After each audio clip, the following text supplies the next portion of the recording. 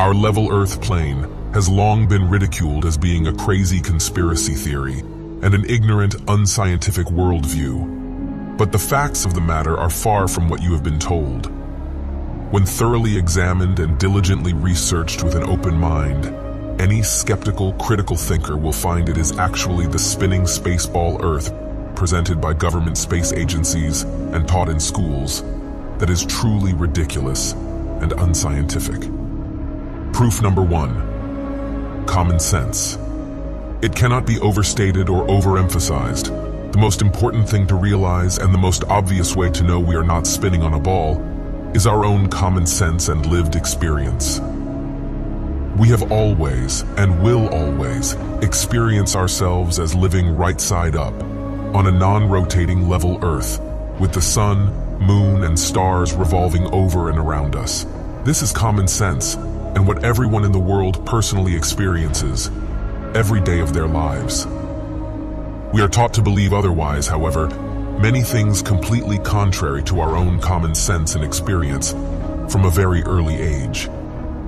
We are told that we live on a sphere, where people on the other side live with their feet above their heads, where rain falls upwards, trees grow upside down, and the sky is lower than the ground. Truly, the idea that people are standing, ships are sailing, and planes are flying upside down on certain parts of the Earth, while others are tilted at 90 degrees and all other impossible angles, is an utter absurdity and an insult to common sense. In fact, common sense is the first casualty of globe belief. Proof number 2.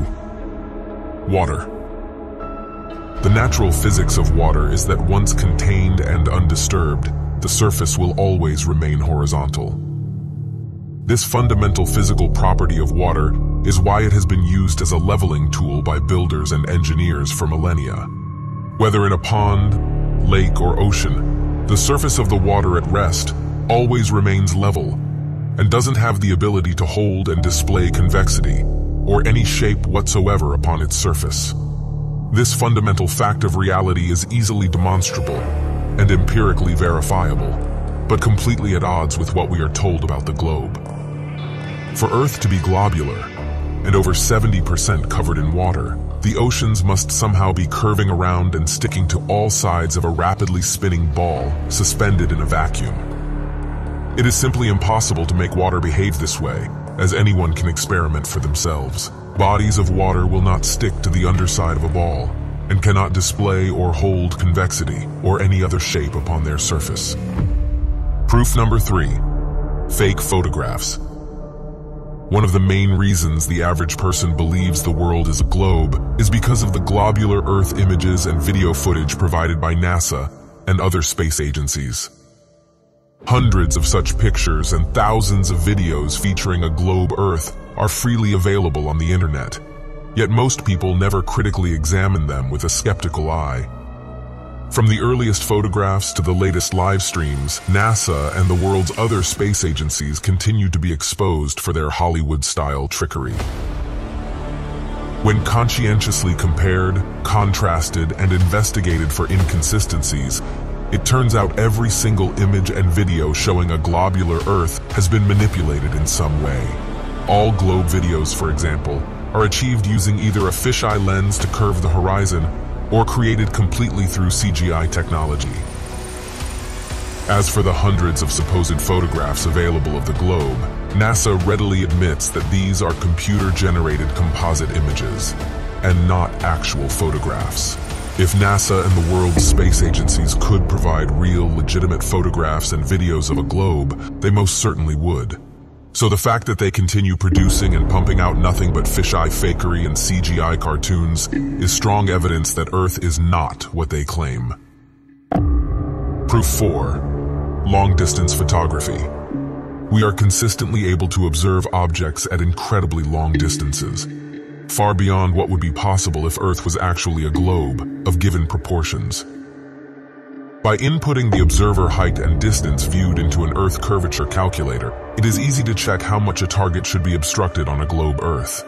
In Genoa, Italy, clear days reveal the distant island of Elba, 125 miles away.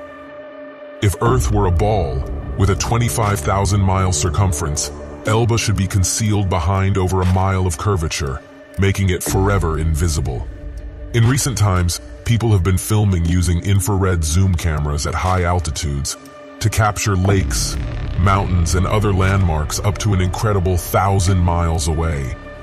If Earth was really a globe, the size we are told, many of the landmarks photographed would be hidden behind upwards of 70 miles of curved Earth. Proof 5. The horizon. The horizon is always perfectly horizontal, 360 degrees around the observer, regardless of altitude. All amateur footage captured from balloons, rockets, planes, and drones at maximum altitudes of over 20 miles, without using fisheye lenses, consistently shows a completely flat horizon that remains at eye level. Only in NASA and other space agency footage does the horizon ever curve or appear below the observer's eye level. In the heliocentric model, the horizon is claimed to be the physical curvature of their globe, and the reason boats receding from a shore-bound observer disappear from view. This was originally presented as one of the alleged proofs for a globe Earth by Aristotle, and is still echoed by believers today. However, with the use of modern zoom technology, we now know that the horizon isn't a result of the physical curvature of a globe, and those boats can be zoomed back into full view. This is because the horizon is not an objective physical phenomenon at all, but rather a subjective optical phenomenon based on an individual observer's perspective. If the horizon was actually the objective physical curvature of a globe, then objects receding beyond it could not be zoomed back into view, and it would remain fixed as an observer ascended. This proves the horizon line is not some objective point of curvature on a convex Earth, but rather the subjective vanishing line of perspective from a given observer's point of view. Suffice to say, these 5 points are just scratching the surface, and there are many, many more proofs available, both in William Carpenter's book, 100 Proofs Earth is Not a Globe, and Eric Dubay's 200 Proofs Earth is Not a Spinning Ball. To gain a deeper understanding of this crucial and heavily censored topic, take the time to research and discern for yourself.